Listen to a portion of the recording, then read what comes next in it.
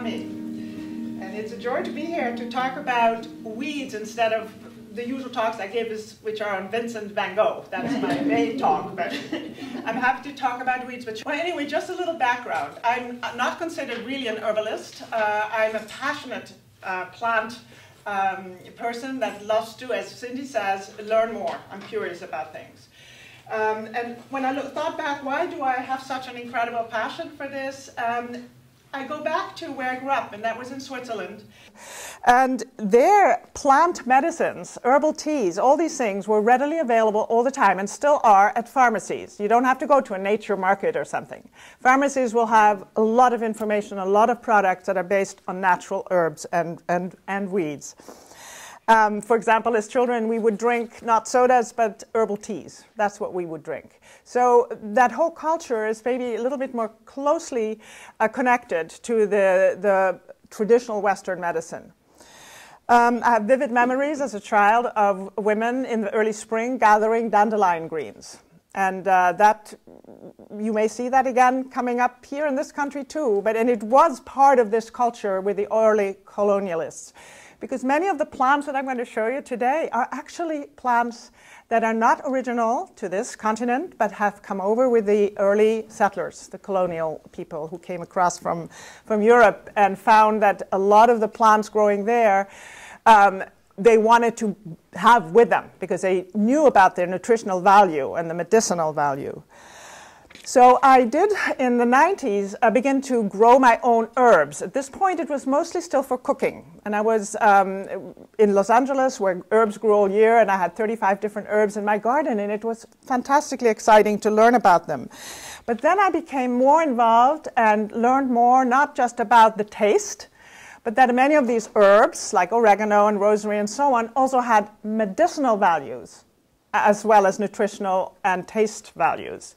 And that got me then more and more interested and here in Vermont to look around my backyard, look around the trails, and investigate what was growing and to find out more about it. So I'm constantly learning. And the other quick thing I wanted to say in terms of foraging wild plants, there are some rules. And the biggest number one rule is that if you're going to pick something because you want to eat it or use it anyway, you have to be 100% sure what it is.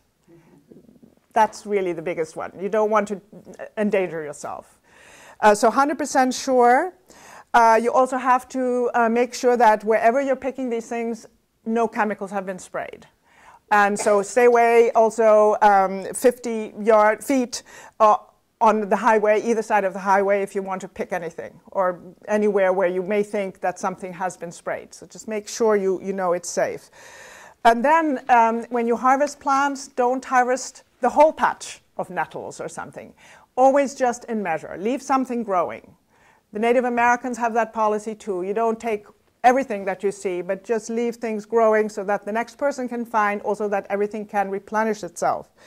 And the last foraging rule, which I liked when I read the herbalist's golden rules, was pick everything with gratitude.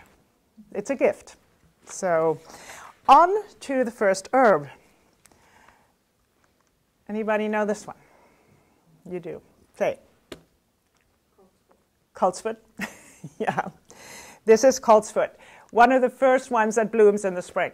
And I know when you, for example, drive down the road to Hildene, on either side, it's yellow, bright yellow in the early spring. So it's the first flower to bloom and an important one for the bees and any insects that are dependent on nectar. They often are, mistaken for dandelions, but they are not.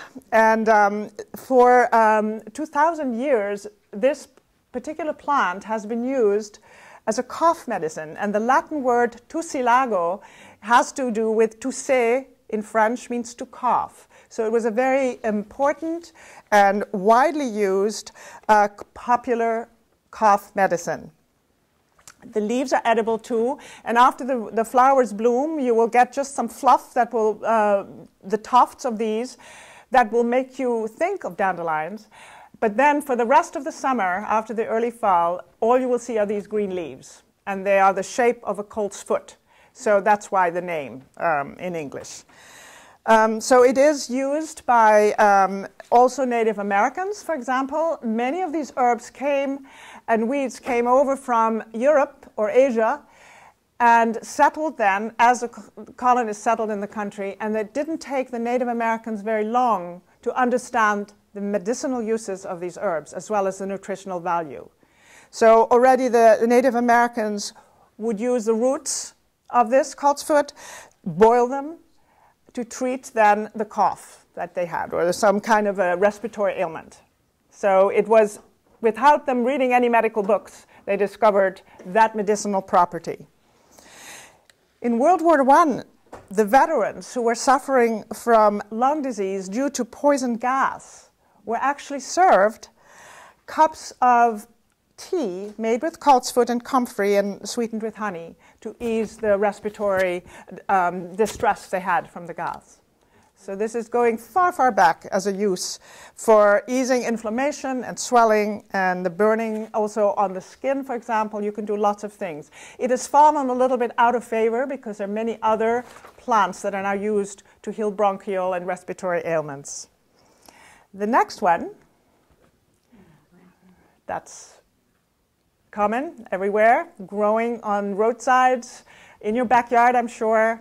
And it is a very, very important weed plant. The Anglo-Saxons, going way back, called this the mother of herbs because it has tremendous healing qualities.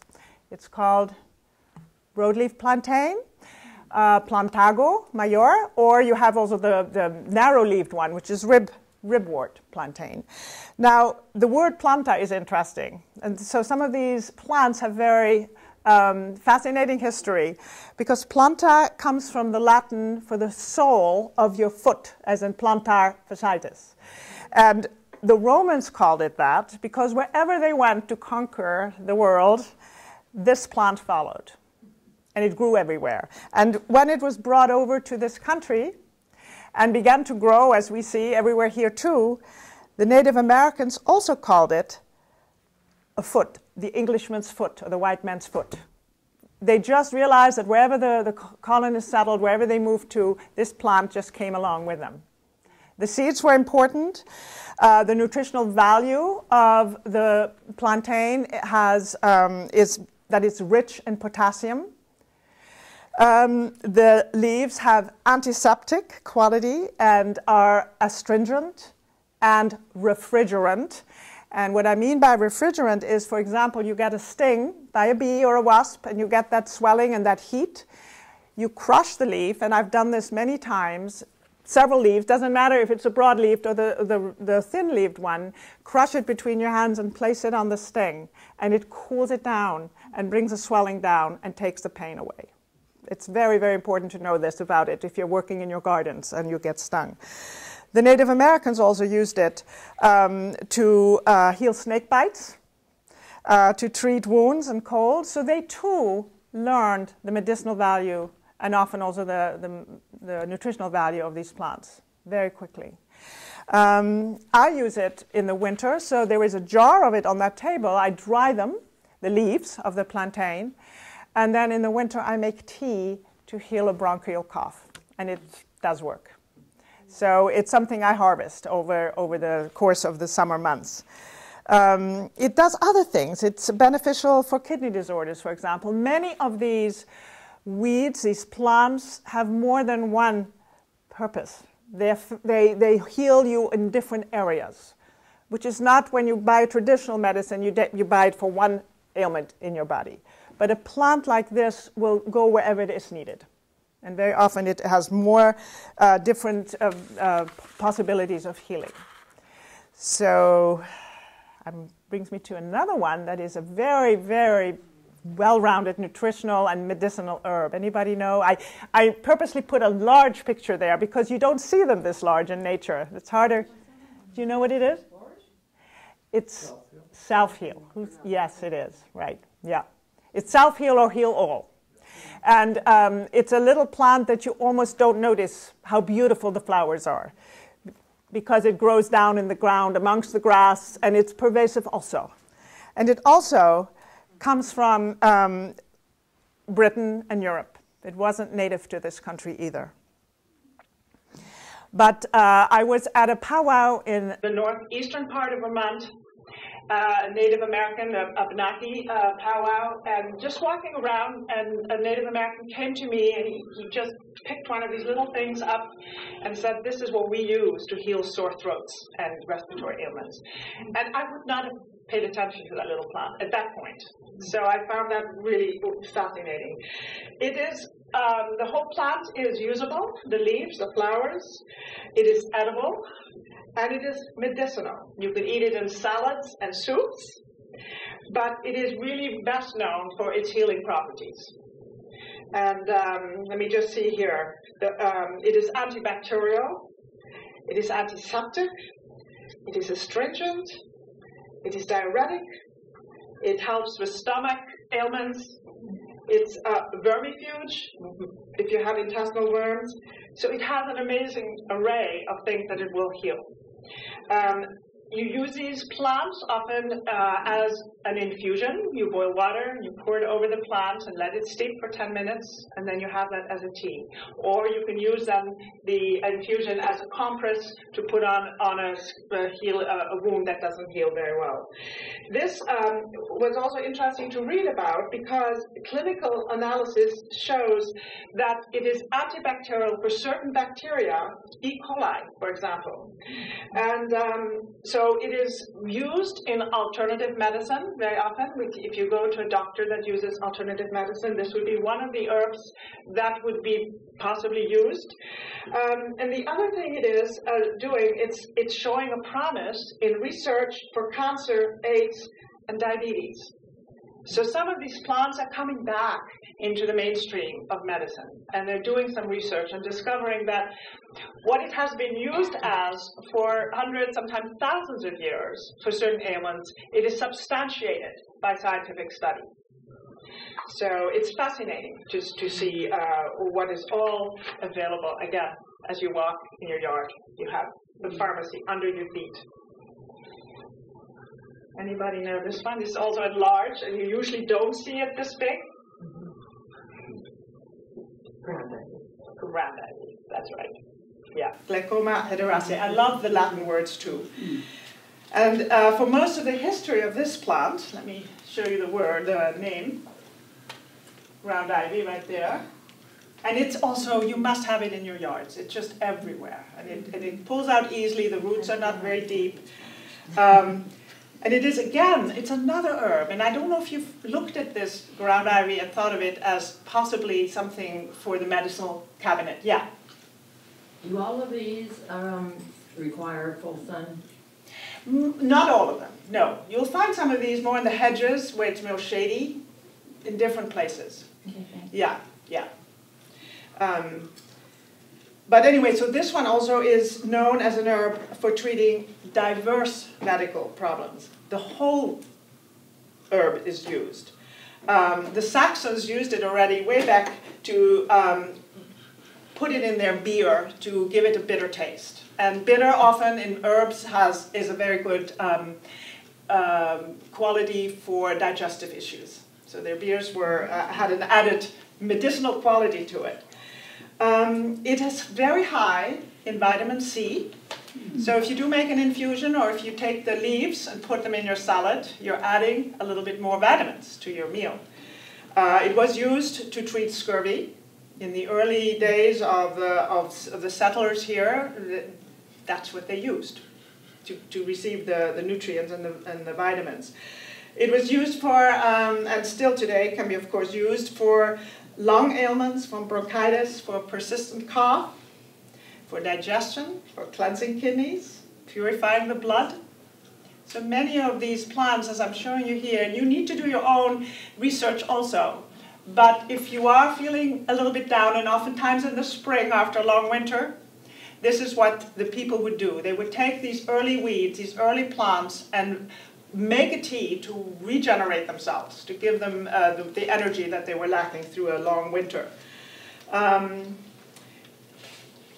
It is also used, for example, in combination with chamomile and yarrow, another weed that I'm not showing you today, to heal abscesses and skin wounds.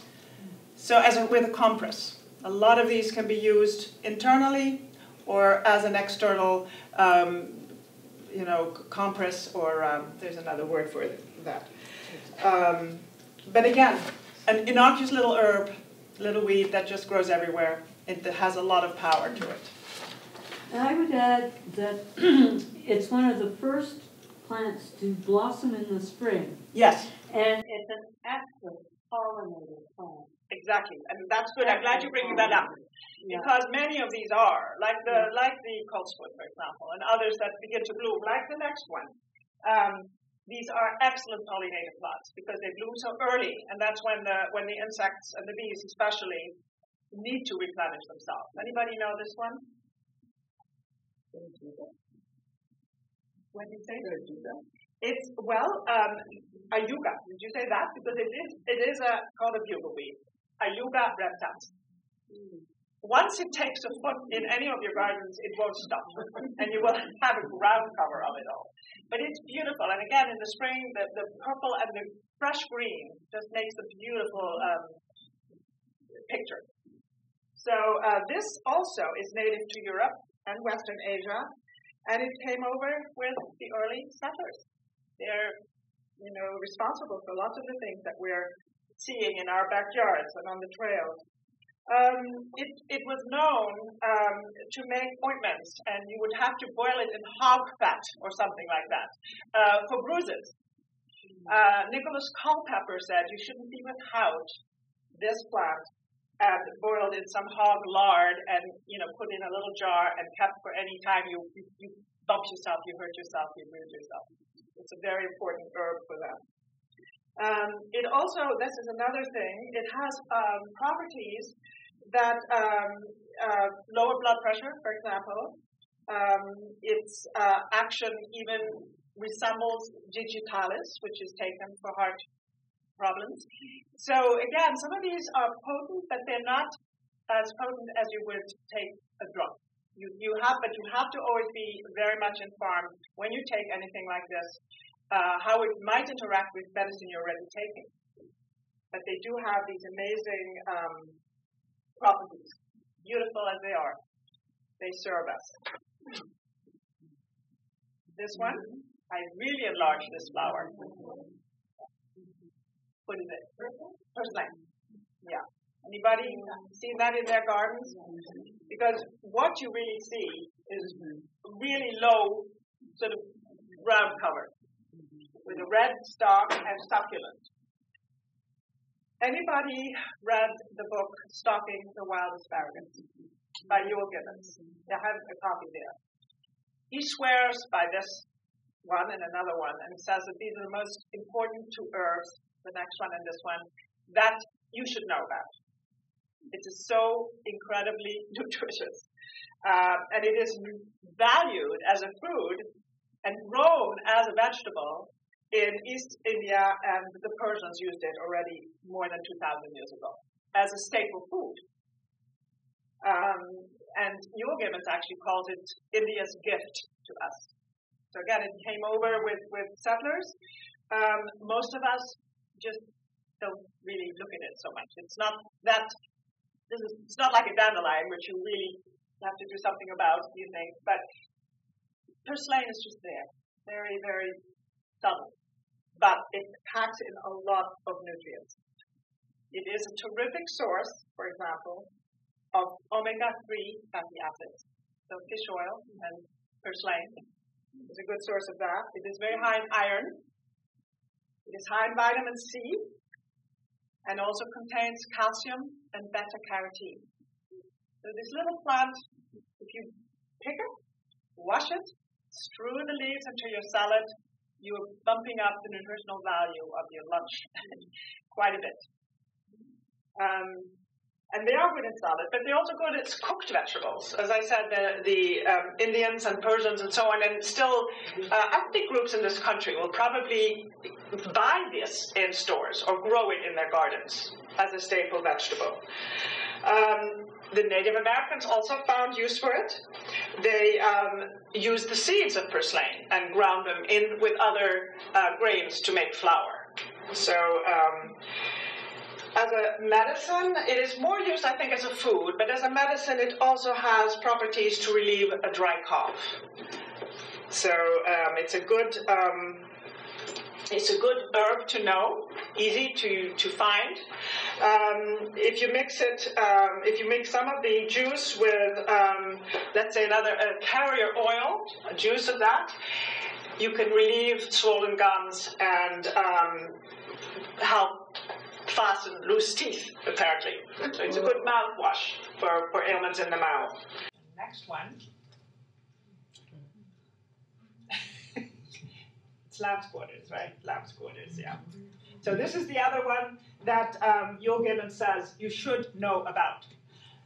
Because those two, purslane and lamb's quarters, you'll pack a lot of nutrients into your staple food supply.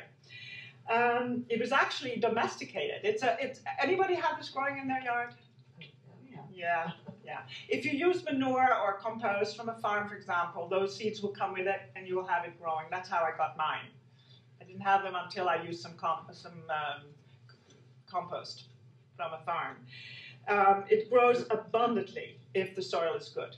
And usually, as I say, with compost, it grew, and it keeps growing all summer long. And I go out in the yard and I mostly eat lamb's quarters. So again, as a vegetable, it was cultivated for fresh greens, fresh vegetables. For example, if anybody has chickens, lamb's quarters, when fed to the chickens, will make their yolks turn really dark orange and probably be healthier too. The nutritional value of lamb's quarters, it provides more beta-carotene, calcium, potassium, iron than spinach. So see that you can find it in your garden and use it. And besides those that I just mentioned, it's also an excellent source of the vitamins A, C, B. So just a handful of this, and you're packing in some more wonderful things in your food. The Native Americans also discovered that this was very good as a food, and they used it. You can use this herb as you would spinach, and you pick it abundantly because it just keeps growing all summer long, and cut it up and saute it and make a frittata with it, or just really incorporate it into anything you would put spinach in. The Native Americans used a tea made with these leaves as poultices for swelling. So again, it has mostly nutritional value, but other wonderful things can come with it too. A refugee market in Alaska where Bhutanese refugees are living. One of the women brought lamb's quarter seeds from the Himalayas, where it actually has been domesticated. She brought those seeds with her to Alaska and is now selling lamb's quarters in a refugee farmer's market in Alaska. So that's how important some of these plants are. And I think what I like to do is to talk about this to make us all realize what a wealth of wonderful things we have just growing below our feet, basically. Can I add one thing about that? Yes. That its South American cousin is quinoa. Yes, you're right. I have it in my notes. There's so many things that I forgot, but you're right. It is coming also from that region of the world. It is related to quinoa. Yeah. So the seeds are collectible. Exactly. Yeah. And I had one thing too. If you find you like it, it freezes very well. Okay. Much better than spinach, I think. Yeah. Yeah. It's a good frozen cooked vegetable. Yeah. Cool. So, anyone wants seeds? I can give you some to plant. All right. I'm looking at my watch. Okay, we're doing it. Anyone know this one? I also enlarged it. It's beautiful. Chickweed, yeah, chickweed. Again, it's one of those little creepy things that sort of hides around the edges of things, and I pull it up, I weed it, but it packs in another wonderful amount of interesting nutrients. It's another European native, again coming and followed human settlements as people were settling west. Let's see. its stems and leaves are succulent, and the whole plant can be used. And again, listen to the nutritional value of this very small, creepy little weed. It is rich in potassium again, another one of those minerals that we need. And it's loaded with the vitamins B6, B12, C, and D. Really? It has beta-carotene, iron, calcium, phosphorus, zinc, manganese. That's what it has. And you can eat every part of it. So again, fresh in salads. Take some, like watercress, and put it in a sandwich, you know, in the between two slices. And you can add it to egg salad, chicken salad, and you have all these nutritional things that are added to it. As a tea, for example, it is recommended also, like many of these weeds, for cough, colds, even for arthritic conditions. So if you have an interest in any of these plants, buy some books, and I have 2 or 3 that I recommend, so that you can look through them, and whatever you think you need help with, you will find more than one plant to help you. Herbalists prescribed, for example, chickweed for convalescents for centuries. People who were weakened by some illness or something, they would be given chickweed tea to drink. People who had tuberculosis or anemia, they would be strengthened by a tea. And you can understand why when you heard all these ingredients and nutritional values. And to make a tea with chickweed, it's so easy. You take 1 to 2 tablespoons of this fresh chickweed, cover it with a cup of boiling water, wait for 20 minutes. The next one, I think, I don't have to ask you what it is. It's a wonderful pollinator plant also, one of the earliest to bloom, and one of the ones that has been in use for more than 1,000 years as food and as medicine. It's, the ancient Egyptians already used it, and Arabian physicians used it and felt that this was a plant that healed many different maladies. So it goes back a long, long time. And again, it's not originally from this continent. It came from Europe. Early immigrants introduced it to the New World to heal and to comfort and to feed them. I read a wonderful story of a woman who was one of the early settlers who went further west, left her home, but she didn't leave without a little bag of dandelion seeds, because she knew wherever she would plant them, in the spring she would have the first greens that she could use. Yes? I heard that they were brought over to provide food for the honeybees, which were always also brought over because they're not native. I don't know if that's connected with them, but it could be. That they brought the dandelions for that purpose. That's possible. But I do know that the greens, or the roots and the greens of the dandelions, are very nutritious also. And that the settlers, well, they would have had all of that knowledge, probably too, for the bees. Yeah, let's see. But the thing is about dandelions, I have a thing about dandelions. Because in our culture, in part of our culture, the dandelion is ruined weapons against them. And it's interesting because there's no plant probably that's as easily recognized as a dandelion, as much hated as a dandelion, and so systematically singled out for extermination. So I've written little articles in the journal to let people know, do not do anything to those dandelions. They need to be there. They need to be there for our bees. And if they're there for our bees, then you too can benefit from them. So let them grow. And the other thing that most of us didn't know, and I didn't either, was that dandelions are actually good for business. Because this is interesting to me. We are, on the one hand, trying to get rid of dandelions in our perfect lawns, but on the other hand, every year, large quantities of leaves supply a popular demand for fresh greens in ethnic grocery stores, and the United States imports more than 1,000 pounds of dandelion roots to use for patented medicine. So So deep down, there is the knowledge that this dandelion is more than just a pest. So we should keep them growing, keep using them, and if you really think you have too many in your garden, go dig them out. The roots are healthy. I have a jar of roots here, and eat the greens. And I eat them all year long, not just in the spring. In the spring, they're less bitter, but you can eat them all year long. They are, again, full of, let's see, nutritional value, rich in protein, these dandelion greens, and phosphorus, calcium, riboflavin, niacin, which is a B iron, vitamins A, B, and C.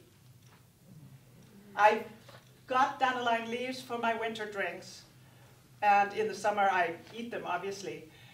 Dandelion roots I boil to make a tea. Then the medicinal value of dandelions has to do with cleansing the blood, supporting your liver function, giving you the lift you need after a long winter, for example, and that's why the early settlers were so adamant to have them growing in their yards. 10 to 15 dandelion leaves, for example, have the same amount of calcium as a 6-ounce glass of milk. So you get your calcium when you eat it. I've got a picture here of the little buds. Those are called poor man's capers.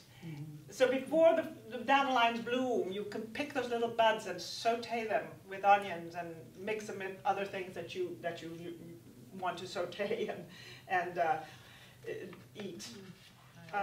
So as I spiel of dandelions. Now, another nice little flower that you don't see this big and probably wouldn't maybe recognize. Anybody know? Do you know what it is? Cleavers. Bedstraw. It's called, well, there are many different names. Cousin, right. Let me show you the picture of how it grows. Oh, yeah, yeah. You've all got this probably somewhere. Oh, this is cleavers. Yeah. It also is sort of easy to take out. It's pervasive. It grows everywhere. It has many different names. Goosegrass, because geese do love it also. Catchweed, cleavers. It clings to everything. There are more than 5,000 species of this type of plant. And in that family, the Rubiaceae family, you even have the coffee plant. You have quinine and other plants that offer drugs. So it is quite a well-used plant. Bedstraw itself is even used in China for, it says, an age-old antiperspirant. So different cultures will find different uses. In England, the bedstraw was used not for the nutritional value, but for the dye. The roots will give you a red dye, and they used it to give the beautiful orange-yellow color of their famous Cheshire cheese. They use it as rennet to curdle milk and also to dye their cheese.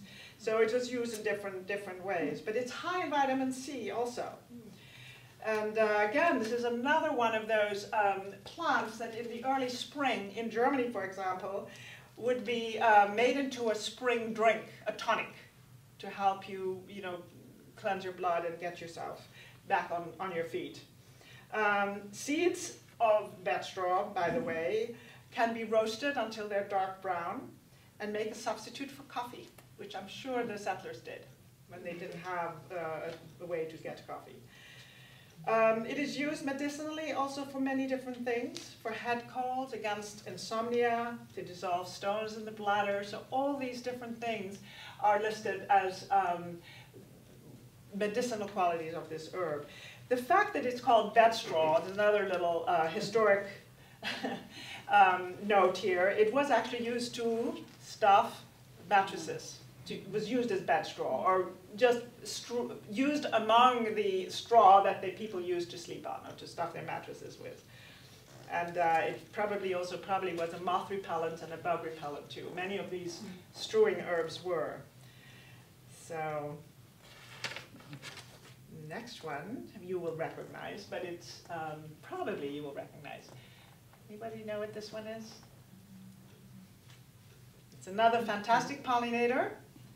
Again, looking at it at this size is difficult to know what it is, but it is a clover, sweet clover, Melilotus, and meli comes from the Latin word for honey, miel. Let's see, it's another one of an Eastern European origin, coming over with the settlers. But this plant is really good. Anyone have this in their gardens at all? You see it maybe more in meadows. It's a most useful plant, great crop plant, because what it does, it fixes nitrogen from the atmosphere. It has, let's see, it's a valued soil building weed. They take the nitrogen supply from the air and feed it to the millions of special bacteria that live in nodules in the plant's roots. And then these bacteria fix the nitrogen and give it to the plant. So the plant doesn't take nitrogen from the soil, it actually produces its own nitrogen. And then if you let it go to seed or let it die in the spring and you leave it on your ground, it'll add the nutritional value, it will regenerate the soil with nitrogen. As a nutritional plant, it has is a great source of protein, for example. You can eat the seeds. You can add it to salads and stews and soups. You can eat the fresh young leaves, again as a salad or steamed. So this plant too is abundant. If you look, once you start looking for them, you'll see them more in the meadows. It has actually a vanilla flavor. So if you took a little bit, one of the little petals and just tasted it, you would taste the sweetness and the vanilla flavor. So it's also been used by bakers to add to cookies, cakes, and pastries to add the vanilla flavor. And some of these herbs, and I haven't mentioned most of them that do this, but they're also good if you make a tea or an infusion with them to use as a facial cooling or astringent for cosmetic uses. Some of these plants have that too. So as a tea, it also is good for the digestion. I usually drink mint tea if I need to help my digestion, but a sweet clover plant would do the same thing. So now this one, you know. Again, I love this picture because it makes it look much more important or impressive. And this is, of course, the red clover. And this clover, this plant, has anybody ever drunk it or collected it and made it into a tea? It's very healthy and full of nutrients too.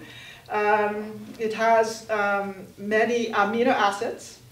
It has keratin, vitamin C, D, E, K, and the B group, and trace elements of copper, manganese, cobalt, sulfur, boron, and it's high in protein. This, again, ordinary little clover that grows in the fields around us has all of this nutritional value. In the early days, and it came again over to America with the English settlers, and their descendants continued to use this. So these were encouraged to grow, and because the early settlers were English, they loved to drink tea, and because they could not afford the imported tea beverages, tea was made out of whatever they had, and clover was a big plant that they used for tea drinking, knowing the value they had in it. Just the leaves? Pardon? Just the leaves? No, both. The flowers too. I actually have, not in here, but I have mostly picked the flowers with some of the leaves attached, because the leaves are really close to the flowering top. You pick that, the top with the leaves, and then you, again, fresh or dried, put it in a cup, hot water over it, and let it steep. Yeah. It has many, and some people eat them too, the leaves especially in salads. I prefer to make a tea with it.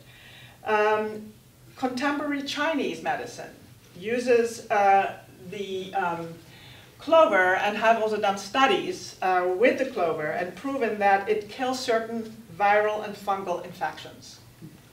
So many, and I'm not even mentioning all the qualities that the books list, but many of them are antibacterial, antifungal, antiviral, have those, antiseptic, have those qualities.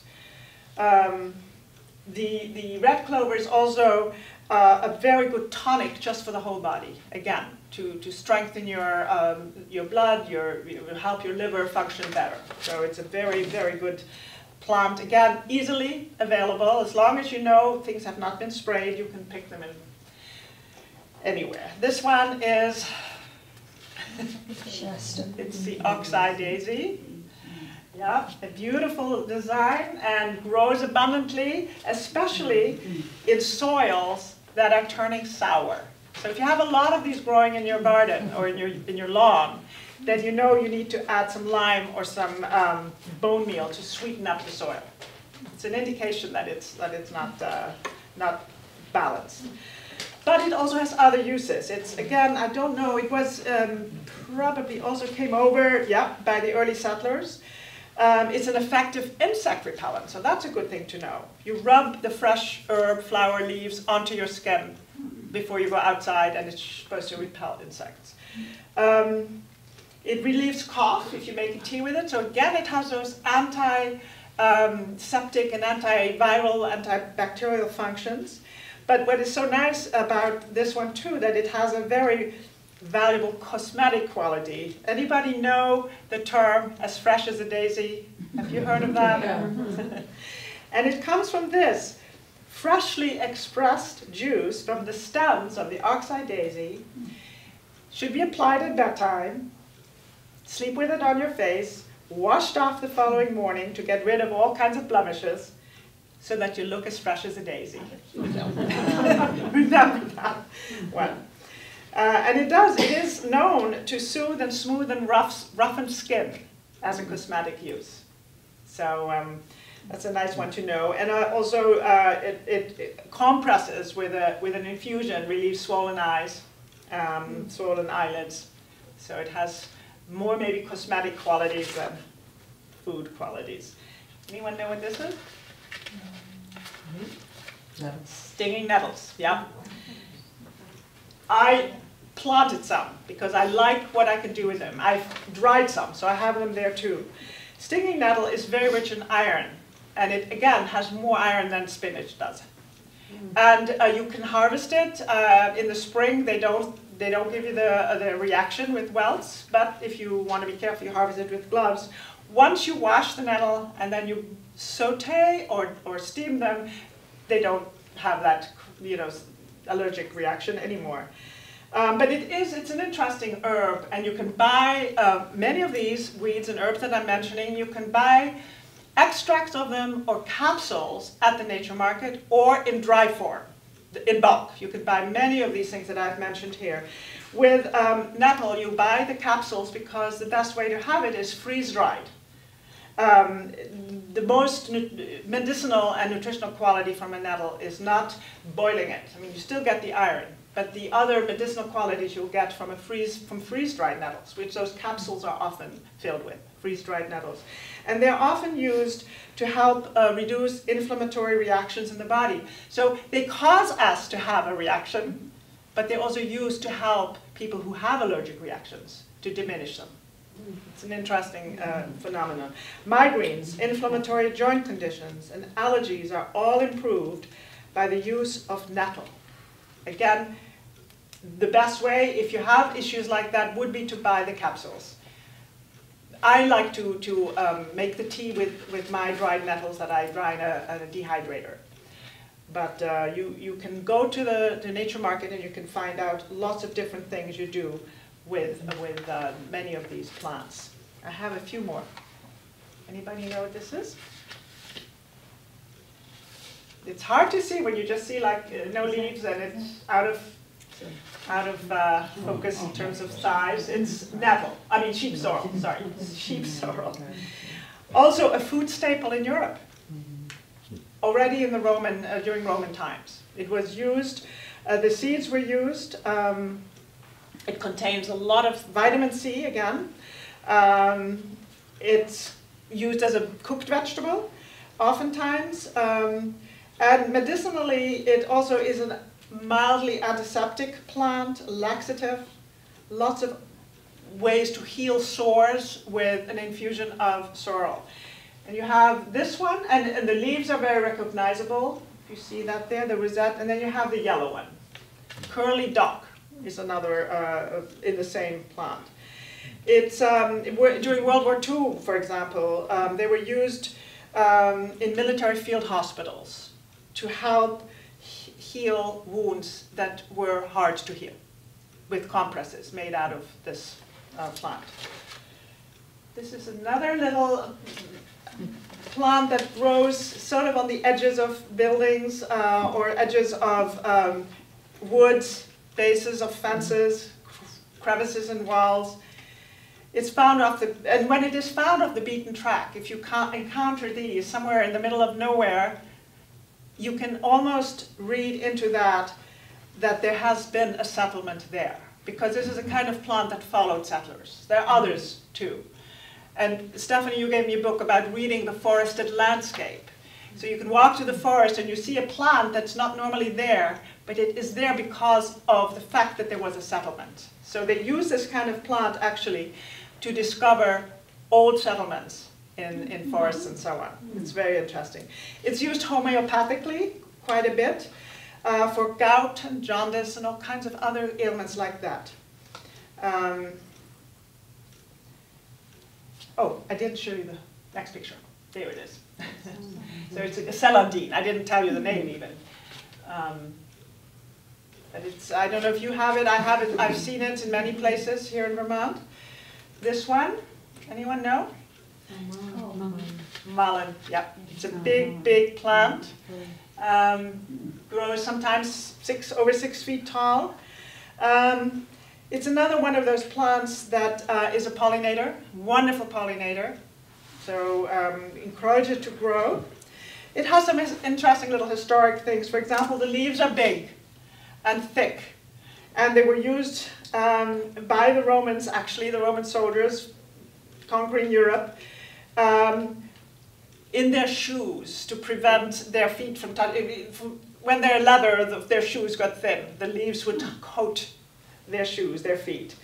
But what it was really used for was as a tinder to make torches, to make candle wicks. It's also called the candle wick plant. It's very hairy.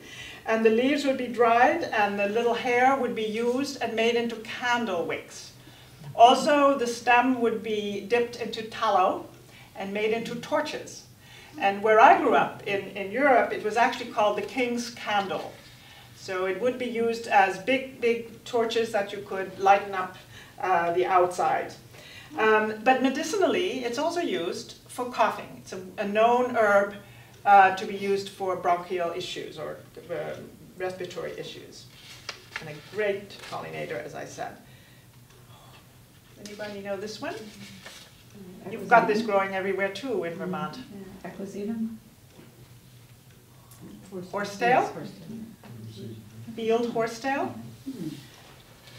It's one of the oldest plants, most primitive of the fern families, and fossil records show that this hasn't changed since fossils, time of the fossils. It's high in silica and is used also for different things, but nutritionally it contains vitamins and minerals also, obviously silica. And it is used for all kinds of, again, gout, skin afflictions, all kinds of things where these nutritional values are necessary. It enriches the blood and strengthens the fingernails, so you make teas with this, and you absorb then that silicon in your body with it. It's also used in the household to scour dishes. Well, they used to. We don't do that anymore. But even metalsmiths, to make arrowheads sharper, they would use the silicon. It's hard. It's a scrubber in a way, to polish and to scrub things. It's an interesting herb too. But it grows prolifically, and you need to, stop it if you don't want it going everywhere. And I'm going to end with this one, which we all know, I think, the milkweed. Yeah, important weed that we need to make sure we plant everywhere, because it's one of the best pollinators for the monarchs and also for other insects. But it's also incredibly nutritional and used in all its stages of growth for food. Ewell Gibbons writes about it, and he writes about how to prepare the young shoots of milkweed, or the buds, or the flowers, and your mouth waters the way he describes cooking them with butter and salt and pepper and so on. It's really a very versatile plant. However, I don't encourage you to take the shoots because we want them to grow so they become the food for the borak larvae. So it's important that we make sure this gets spread. So I think that's the end. I just put another little quote there because hopefully, and I do this when I read about weeds or read about anything and I see them in nature, they become friends. They become a little bit more familiar. And you begin to see them more, too. You begin to realize they're abundant. And when you recognize something, it's a thrill, I think. So anyway, any questions that you'd like to ask?